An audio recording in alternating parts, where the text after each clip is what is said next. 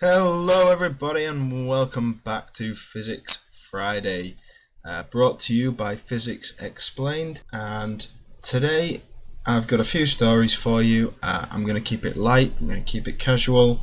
I don't want this to be too heavy on the science front. That's what the website's for. Yeah, so let's get started.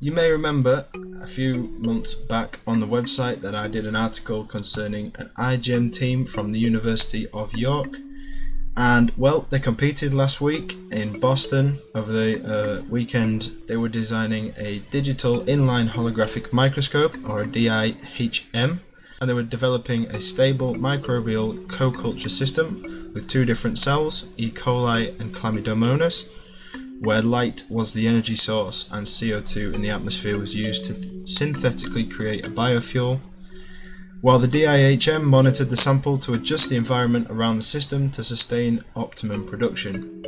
Well, the good news is the team achieved bronze out of teams from all over the world, so I think from all of us here listening and myself, we'd like to wish them a big congratulations. Thoroughly well deserved. And I know one of the team members personally, and I know how much hard work went into it. So yeah, big congratulations from all of us. In other news, you may have seen an article go up on Saturday concerning Jupiter and Venus, the two Roman gods, Venus being the Roman god of love. But not necessarily about the Roman gods, it was about the planets, the two brightest planets in our solar system.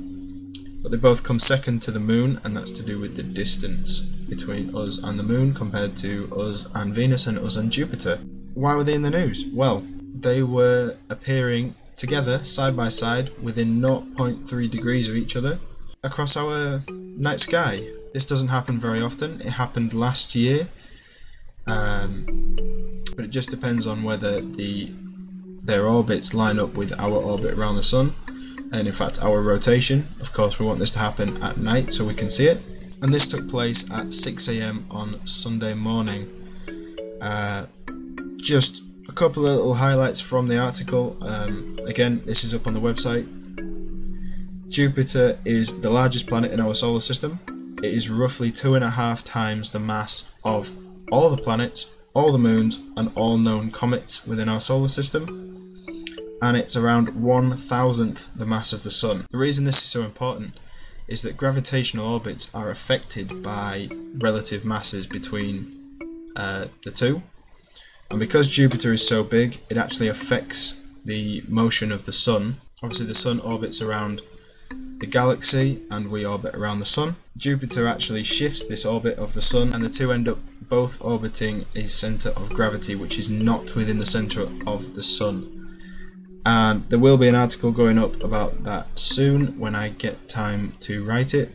But it's quite a cool fact that Jupiter actually affects all of the orbits because if the Sun's orbit is affected, then our orbit around the Sun is affected, and equally the same applies for all the other planets. Also, in terms of space, this is actually being recorded on the Thursday to be edited and published on the Friday, so it hasn't actually happened yet when I'm recording, but it will have happened by the time you're listening, hopefully, although it has been delayed more than once. SpaceX. Now you may be familiar with that name. You may be even more familiar with the name Elon Musk. He is the CEO of Tesla, and the SpaceX project is designed to be a reusable rocket for planetary travel. Specifically, it's currently aimed at Mars, I believe, and they're using a Falcon 9 rocket. This Falcon 9 rocket can take off and land vertically, refuel, and then take off again. So it is reusable, and if this mission this morning was successful, then that will be 20 upright landings. The idea of this mission, which will take off from the Kennedy Space Center at Cape Canaveral, which is NASA's launch site, is to deliver a Zuma payload, which is top secret. I don't even know what it is. Nobody seemed to know what it is. I couldn't find any references anywhere that would tell me what the Zuma payload was. It's for the US government and it's going into low Earth orbit, which, to put that in perspective, is anywhere between 100 and 1,240 miles above the surface of the Earth. So yeah, fingers crossed that that all went okay. I know the mission has been delayed a few times already this week. It was supposed to launch on Wednesday, and then it's been pushed back. It was supposed to launch on the 16th, and then it was pushed back again, so it's now launching on the Friday. And well, the Friday here, it will be the Thursday in America, and it's supposed to launch at between 1 o'clock in the morning and 3 o'clock in the morning GMT. For the second time this year, and not in that long a space of time really, a quantum mechanical prediction has been confirmed.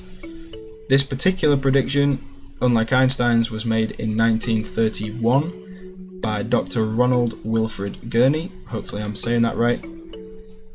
And this one was confirmed by Professor David Mackenzie at the University of Sydney and his PhD student Enyi Guo. Again, hopefully I'm saying that right. And that was on the 13th of November, so that would have been Monday. And they demonstrated quantum tunneling. Now, if you don't know what quantum tunneling is, that is absolutely okay. Quantum tunneling refers to a phenomenon where a particle is able to move through a barrier that classical physics says it should not be able to.